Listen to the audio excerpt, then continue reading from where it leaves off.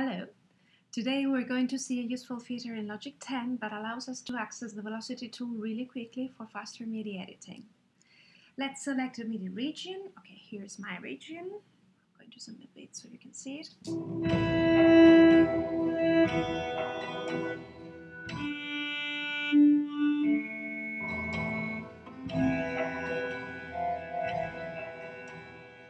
Okay, so that is my region. I'm going to open the piano roll.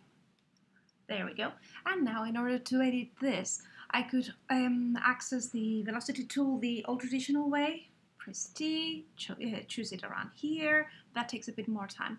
The quickest way to do it, as of now, it's pressing CTRL+Command. You can see that the pointer tool directly turns into the velocity tool. And when clicking and dragging on a bar in any MIDI region, it's going to change the velocity of whatever note I have selected.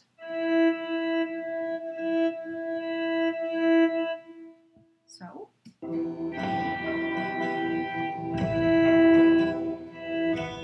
Control and Command.